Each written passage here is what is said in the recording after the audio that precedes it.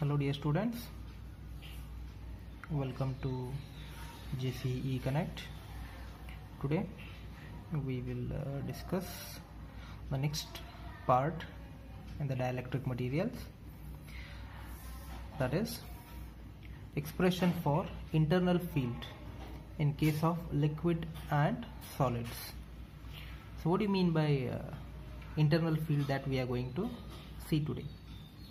So internal field or the local field is the electric field that act at the site of any given atom of a solid or a liquid dielectric subjected to an external electric field and is the resultant of the applied field and the field due to all the surrounding dipoles.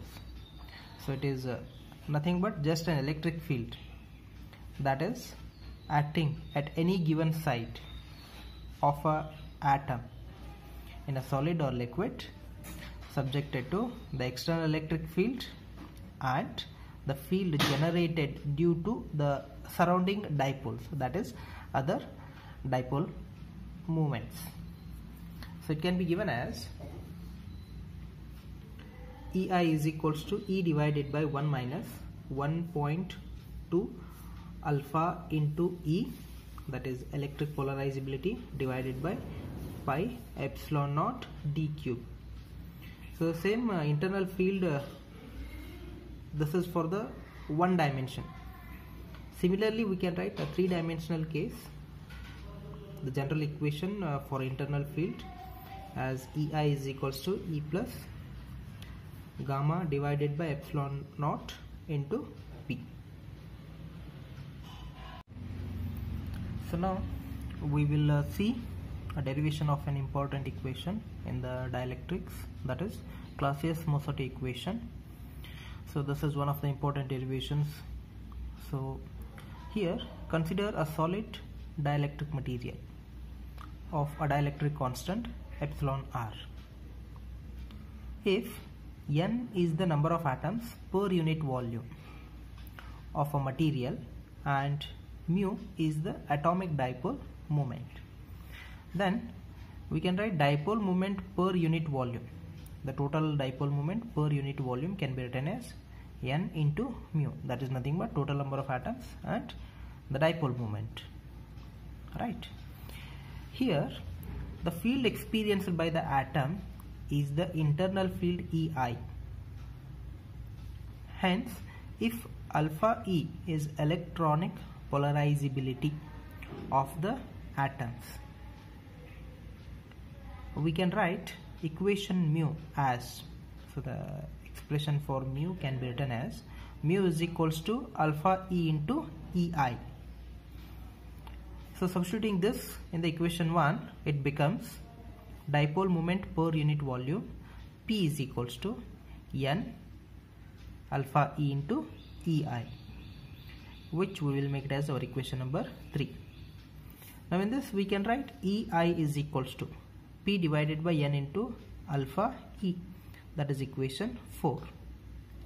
But we have the relation for P as P is equals to epsilon naught into epsilon r minus 1 into E, make it as your equation number 5.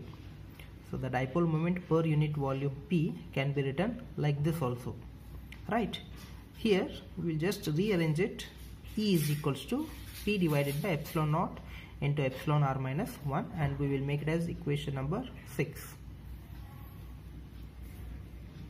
Therefore, we can have equation for internal field.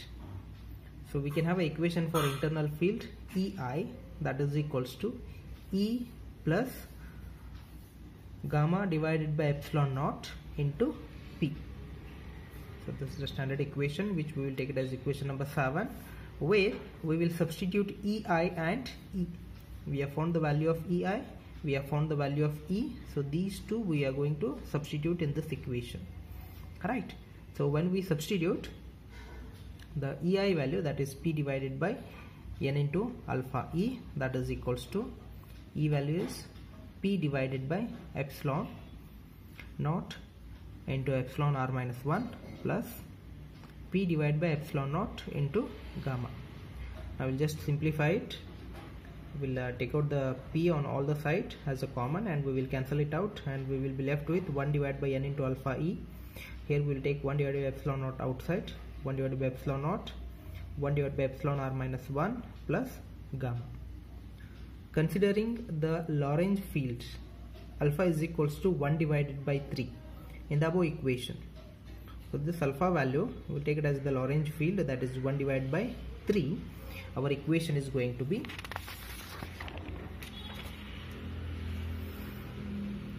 one divided by n into alpha E is equals to 1 divided by epsilon naught, 1 divided by epsilon r minus 1 plus 1 divided by 3. In place of gamma we have substituted 1 divided by 3. So when we will simplify it, we will get 1 divided by epsilon naught into, we will take the LCM, that is 3 plus epsilon r minus 1 divided by 3 into epsilon r minus 1.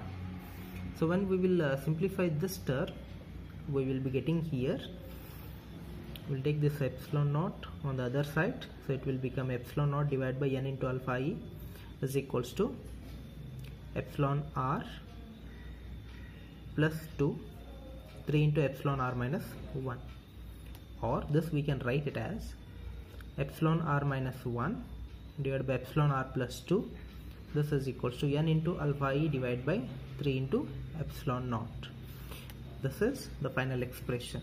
The above equation is known as a Clausius-Mossotti equation for the dielectric materials. Okay, thank you.